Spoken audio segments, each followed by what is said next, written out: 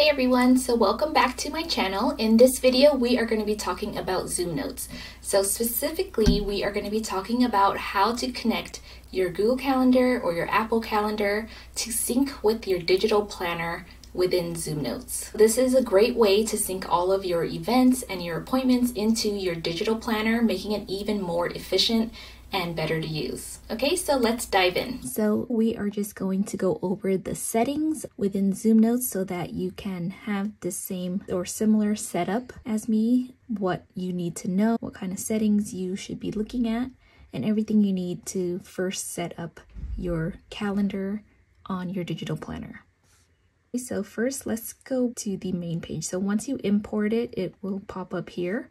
And if you have a cover, you can actually change the settings to make sure that it has a cover. So if you click this, it'll say the first page will be used as a cover page and will be displayed in the main document. The next thing is you want to change up your workspace. So your workspace is all of these icons here. And if you want to change it the way that is best for you, we are going to go back to the main menu of ZoomNotes. We're going to click this gear icon and we're going to go to workspaces. And then where it says main workspace, we're just going to click on that eye, and we are going to go to tools and features. So you can disable anything, but I just keep everything on. So you can go through this and see what you need or don't need. And then we're going to go to user interface. So you'll see there's a top bar, a sidebar, full screen bar, and a pages bar. So the top bar, you can decide how many tools are in that top row where the Z is. So I opted for 5 buttons, and you can disable whatever you won't use. Like I won't use the sound button. I probably won't use the geometry button. So I'm just going to keep those, and it'll change to whatever you use the most. And then next is the sidebar. So you can choose how many tools you want on your sidebar. I just did the max, which is 10, and then how many colors of favorites you want. So you can make that bigger or smaller, and if you want the layers button. And then the full screen bar, and then we have the pages bar. The pages is what was up here in this corner. So you can have it docked or undocked. And then that's it for that. The next thing is go into interface. So you can decide where you want it. So if you want your main toolbar at the top of the screen or the bottom of the screen, if you want the side settings on the left or the right, and then we'll go to tool settings. So you can, if you wanted a popover or a side panel. So I like the side panel, and you can also auto hide the sidebar, but I like to have it open so they could see. And then you can even change the colors of it. And I like ZoomNotes because you can see there's question marks besides each menu item, so it teaches you what everything is for. And if you want that on, you have to click on the show help info. Okay, so once that's all set up, in order to have your calendar set up, the things that you're going to need to find in your settings is this Z icon, which is like your document details. It also has your calendar, master layers, page tags, and all that. So if you don't see everything, just make sure that advanced is on, and you have to go into calendar and make sure that the calendar enabled is selected on. The other thing you're going to need to know is the page info, so the page properties. And when you are making your calendar, you're going to need to go into page properties and then calendar and make sure is calendar page is on. The next thing you're going to need to have that you want to put into your sidebar is the table tool. So if you don't see any of your tables, just click on this wrench and hammer, and then it should have all the tools. Again, this is the basic and this is advanced. So you can see all of the tools, and you can just click on table. And I think you can pin it or unpin it to the sidebar right here using that. And then the other tool that you'll need is the shapes tool. So this is the shapes tool. So when you are creating your tables for your calendar to sync to your digital planner, you want to make sure that you go to your layers, and that's by using this icon right here, and then adding a calendar layer. That way you don't see the lines of the boxes. So before you make your tables and everything, you want to make sure that you add that calendar layer, and then you can turn the visibility on or off. So you can see how we don't have those harsh lines when it's invisible. And once you have that, you'll still be able to touch the events and everything. So you can see here it says spring break on April 10th. Okay, so even though it's not an active layer, you'll still be able to access your events. So I think that's almost everything we need to know about setting up ZoomNotes. And now we're gonna start setting up this monthly calendar right here. And I'm gonna show you guys how to copy it to the other pages. So let's just do May. And we're just going to create a table that matches this calendar. So we're gonna work on this left side first. So we're gonna hit the table. Make sure that it is matching this table. So this is 4 by 1, 2, 3, 4, 5. So 4 by 5. So we need to make a table with 4 columns and 5 rows. And we are just going to draw a table that matches this. Okay, and then we're just going to do the same for the right hand side. So this is 3 columns and 5 rows.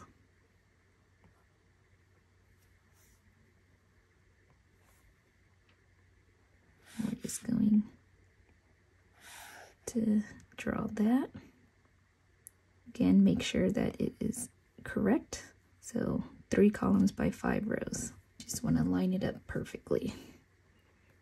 So once that is set up, you can go into the settings of the table and just scroll all the way to the bottom right here where you see calendar. So again, there's the help button and it says whether this table should be used to show calendar events.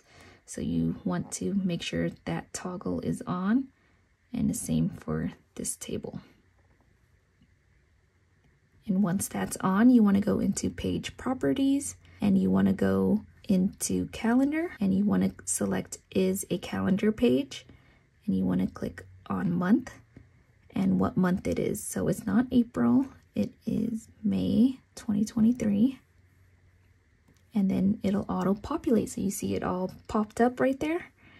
Now we are just going to fix it up so that it's not blocking the numbers. So in order to do that, we are going to go into the page properties again, and where it says event area insets, we are just going to change this. So this is from the top, so we want to bring it down so that it's not blocking the numbers. So let's do 20 millimeters. So we're just going to leave it like that. And if you want to change the font the way I have, you can go into the document properties again, and you want to go to calendar, go to configure events, and then you're going to go to planner options. And then down here where it says general, tabs, events, sections, and notes, we're going to click on events. And when you open up the events, you click on that. And then you want to change that font right here. So I have it set to this roast chicken.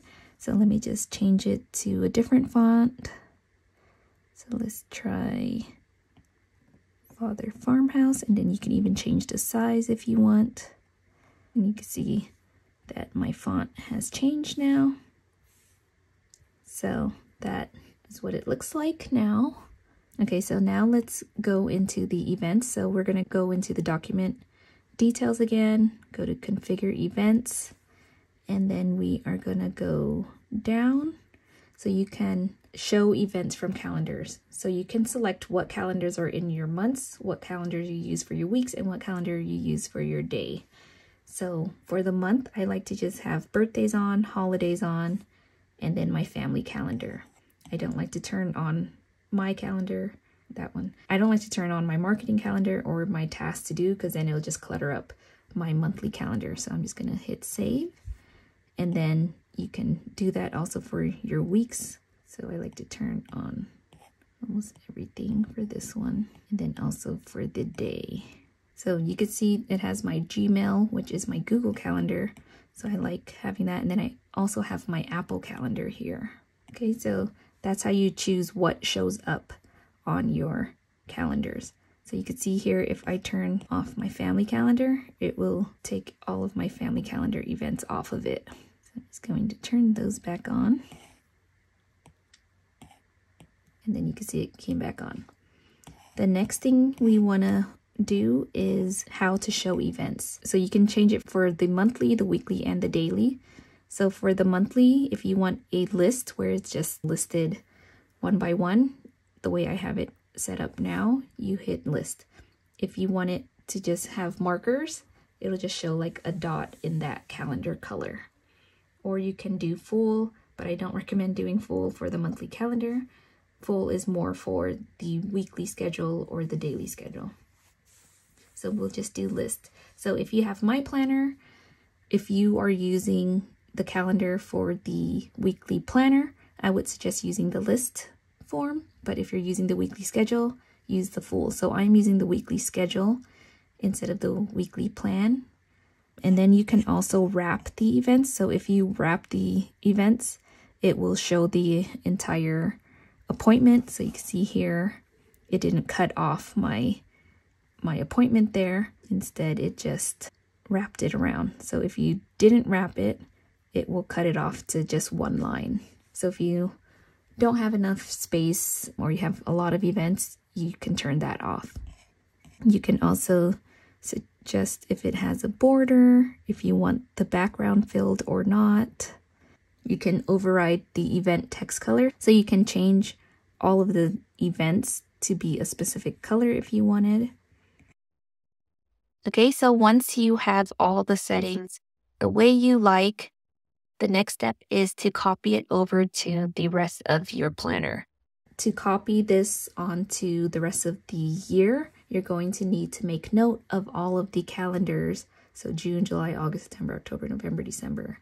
Or if you're doing all 12 months, you need to make note of every single calendar and then copy those pages. In order to copy those pages, you're going to want to go into your tools and you're going to want to find copy properties. So it'll copy the properties, and you want to go to copy date settings and click on page calendar properties.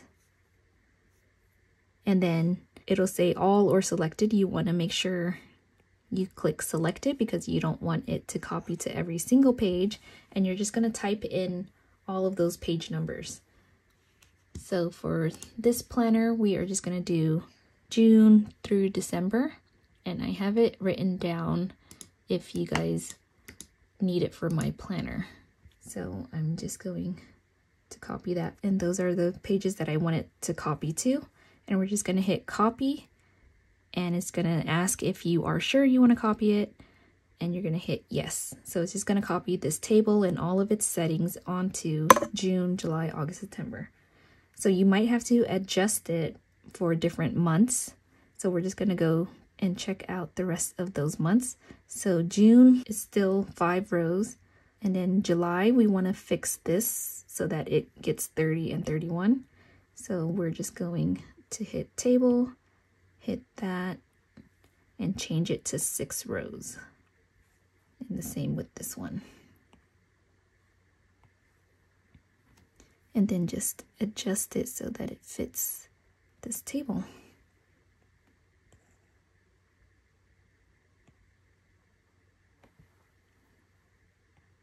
Now let's check August, September, October, November, and December.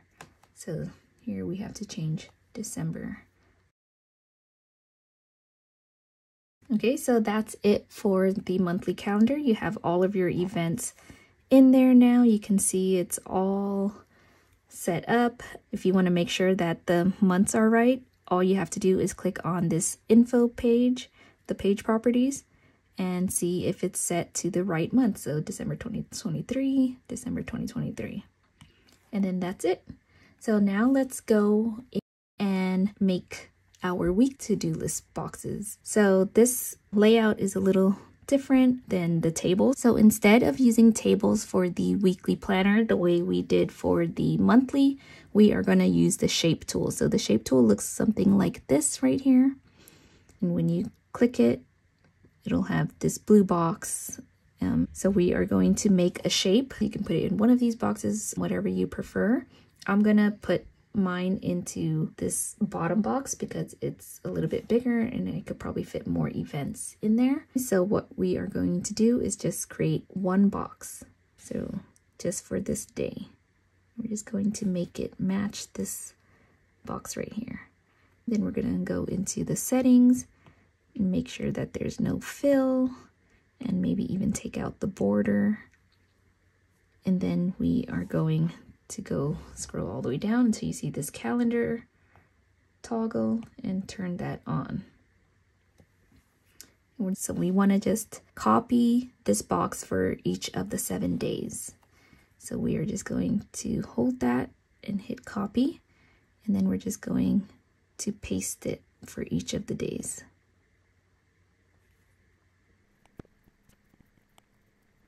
Okay, so now you want to go into page calendar or page properties, go to calendar is a calendar page. You want to put the week and then starting on. So this week starts on April 3rd, Monday, April 3rd. And then you're going to see it pop up. So we have it set up as full, which is the one with the time. So this is like the all day events and then the times. And we don't want that right now since we are in this layout and not the schedule layout. So we're just going to go into the document details, go to calendar, configure events, and make sure that the weeks are set to list. And then we are going to make sure that all day events aren't above so that we can see everything. And I think that's good. So we could see all of our events for the day in a list view here. So let me show you guys how to do the weekly schedule layout now. So we're going to go into weekly schedule for the same exact week. And here we are going to make a table. So these tables are going to be a little bit trickier because of the times. So we need to make sure that we have all the correct settings. So for my planner, you are going to need to make a table that is, so let's go to table. We are going to make the column 1 column by 17 rows because we are counting the 6 o'clock as well as the 10 o'clock.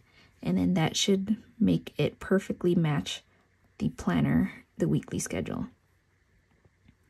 So now we're just going to hold on to that, hit copy, and paste it across.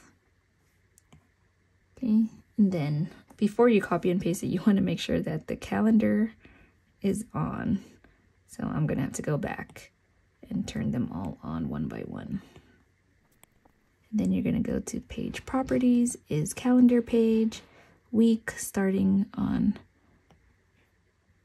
April 3rd. And then the events will pop up as a list here. So again, if you are on this schedule page, you want it to go onto the correct time.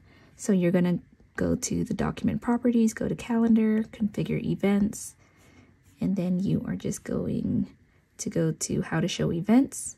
For the weeks, you're going to hit full. And from here, you'll see that it goes to when you scheduled these events. If the times aren't matching up, you also want to make sure. So I can see here that my boys basketball is 5 o'clock, but it's showing up at 8 o'clock. You're going to want to make sure that your settings matches your calendar. So when it says start time, it doesn't start at 5 a.m. I'm going to have to change that because my planner starts at 6 a.m. And then it says the day length is 14 hours. You're just going to count the hours here and change that to match your planner. So 1, 2, 3, 4, 5, 6, 7, 8, 9, 10, 11, 12, 13, 14, 15, 16, 17. So the day length for my weekly planner is 17 hours. So we're just going to change that. And now you'll see boys basketball 5 o'clock matches So before you copy these properties, you want to make sure all your settings are correct before. To copy this, you're going to have to go into your tools, copy the properties, page calendar properties, and copy this setting onto all of the weekly schedule. So for this weekly schedule, we are just going to copy it from this page all the way to page 229, because that's when the weekly schedule pages end on my calendar. And there's nothing in between any of the schedule pages. So we are just going to hit the page we are on, 190. So we're going to start at 191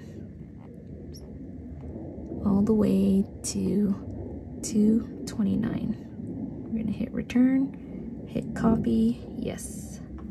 And now you will see that all of our events are set up and copied for all of our weekly schedules. So that's it for the weekly schedule and how to add your calendar. Again, you can configure your events, which calendars you want to select. So you can select all of your calendars or just some of them. I'm going to turn them all on for my weekly calendar so that I can see everything. Okay, and the way I set this up for the weekly is very similar to the way you do it for the daily, except the settings are a little bit different. If you have reminders and you want to put reminders like on the side here, I can show you guys that as well. You're just going to use the shape tool. We're just going to make a box right here. And then take out that blue background. Okay, and then you're just going to go to configure events. Make sure show reminders is on.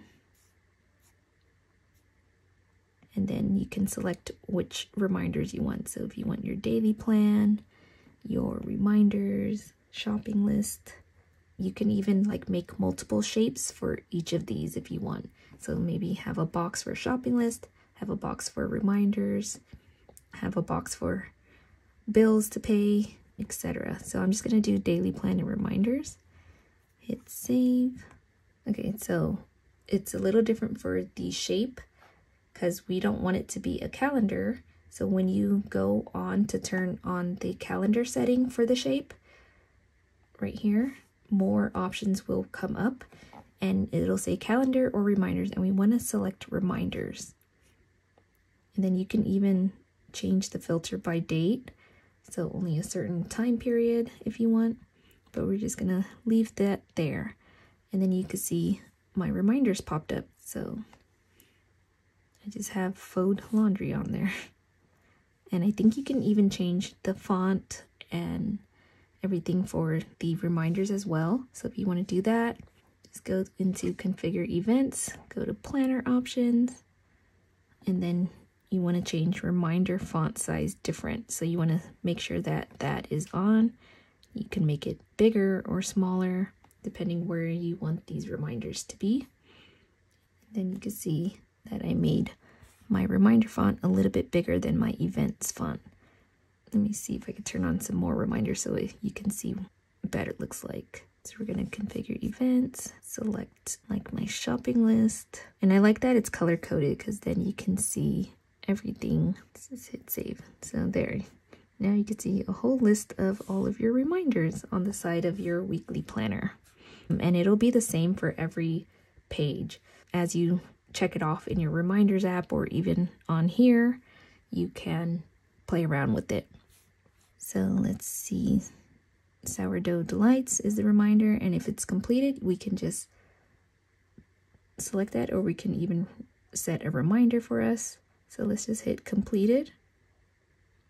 And once it's completed, it should delete from your list. So this is a great way to keep track of your running list every single week or every single day. Again, like I said, you can create multiple boxes for different kinds of lists. So if you want like a shopping list box, you can just create a different box. So maybe separate your reminders from your shopping list box. So if you want to make a separate box for, like, let's say my San Diego, you can change that here. So in order to do that, you're going to have to make sure you're in Configure Events, select Reminder Calendars, make sure that your shopping list is on, or whatever calendars you're going to be adding. So let's just turn all the ones we want on.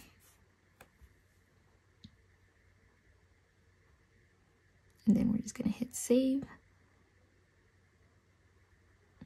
Done. And then we're going to go back here.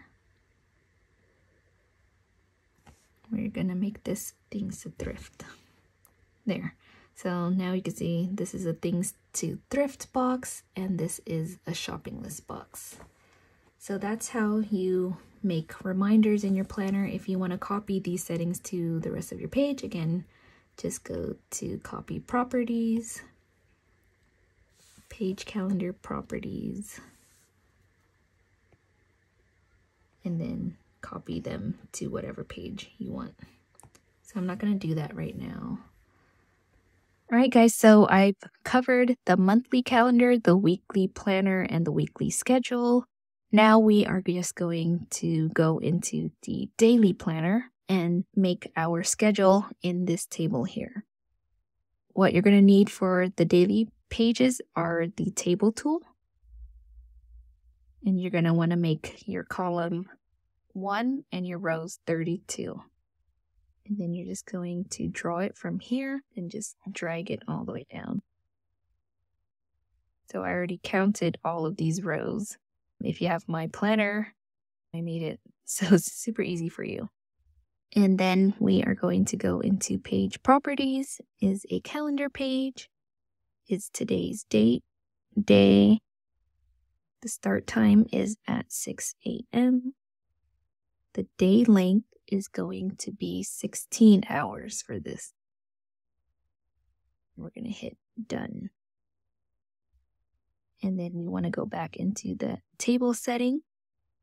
Go all the way down. Make sure the toggle is on. And that's it. That's how we get our events to show up in our daily page. And you can see that the example one I did was at 5:57, and you can see it's lined up perfectly. And let's just make this lined up a little bit better. I want to add my shopping list to my daily pages. So I'm going to make a shape now, and we are going to make this top half a shopping list. So I'm just going to go into the calendar, make sure reminders is on, pick a calendar, and I'm going to pick shopping list. And I'm going to make another box for my personal to-do list, and I'm just going to add it to this here. Calendar reminder, pick a calendar tag. We're just going to put household reminders there. And then maybe for this bottom half, I can make another box for our daily plan. So like any reminders that I put into my daily plan would just pop up there. So now that I like the way everything is set up, I am just going to copy all of the properties, the page calendar properties, to the rest of the daily planner pages. So we're going to start on the next page, which is 329, all the way until 606. Return, hit copy, and then yes. And make sure that everything is correct. And let's check the next day. See it all there. All right, guys, so now that we have our calendar set up, we are just going to play around with creating events and reminders. So to do that, you can always just write over your planner. You know, that's what your digital planner was first intended to do. But to make it show up on your Apple Calendar or your Google Calendar, what you're going to want to do is hold on to whichever date that you want to create your event on. So let's say we're going to create one for April 6th. So we're just going to hold on to that, and then you'll see this menu pop up, and we're going to click on Event. And you can see it automatically added it to April 6th for you already. We're just going to title this Monthly Test. And then we're going to want to make sure that it's on a calendar that pops up in your monthly calendar. So I'm going to add it to my family calendar because that's what I have set up for my monthly calendar.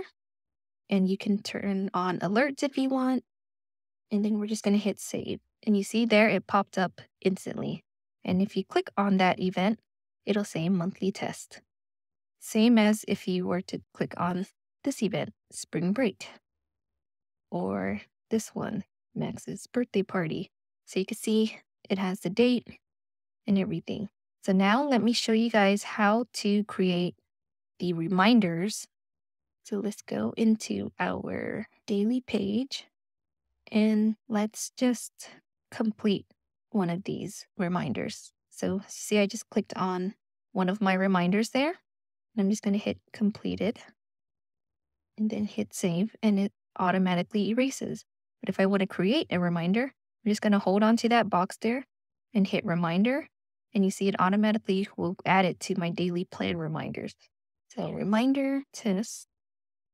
You can even add a date to that reminder within ZoomNotes and then hit save, and it'll pop up there for you. So let's try to add an event in our daily planner. So I'm going to try to add an event here.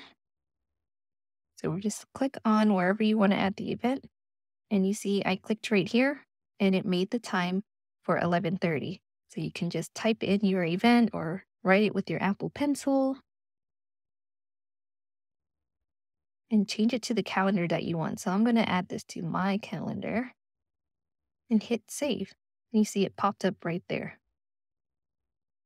Now let's go to the weekly schedule. So you can see there on Tuesday, I had that test event pop up right where I planned it. So yeah, that's how you create events and reminders within ZoomNotes in your digital planner. Okay, so that's basically it. I know that was a lot. ZoomNotes can be quite confusing, but once you get the hang of it and once you have your calendar set up, it's all good to go. So let's go back and see what our week looks like. So again, I have the weekly schedule. So this is the weekly planner, but I don't really use this. So I'm going to erase these boxes because I like using the weekly schedule in the full format more. And then let's go and see what the month looks like. And there's all of my events from my Google Calendar, my Apple Calendar, even my husband's calendar and everything. So if you have it connected to your iCloud account, it should all populate here. And then I even have like my reminders. So in my daily pages, let's go here. You can see I made this into my shopping list, and then I made this into my daily plans, and I made this into my household reminders. So again, if you want to change any of those calendars or reminders, you'll just go into this document properties menu and you can go into calendar and configure all the events and just play around with it. Make sure the help is on so that you can learn what each item is for. Okay, so that's my entire ZoomNotes tutorial. I hope you guys like that. If you guys need help setting it up for my planner specifically, I'm going to list them all down below with the daily settings, the weekly settings, the page numbers, and all that for you to at least save you a little bit of time. So thanks so much for watching, and I'll see you guys in my next video.